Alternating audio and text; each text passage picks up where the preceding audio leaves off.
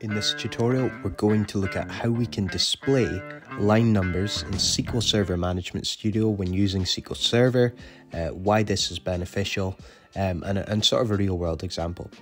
So we have a stored procedure here, a script for a stored procedure, and when we try and execute a portion, we get an error.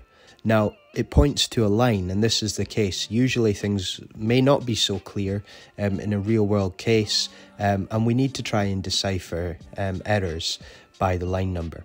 So we can actually show line numbers in SQL Server Management Studio by clicking on Options within Tools at the top ribbon, and then we want to go into Text Editor. We then can click on Transact SQL, and in general, we have the option to enable line numbers. We can check that box. We don't need to refresh SSMS. We can just look in and we have the line numbers.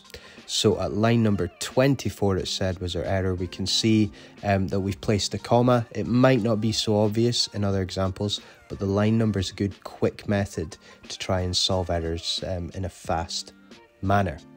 As usual, if you like this content, please feel free to like, comment, subscribe, and share. Thank you.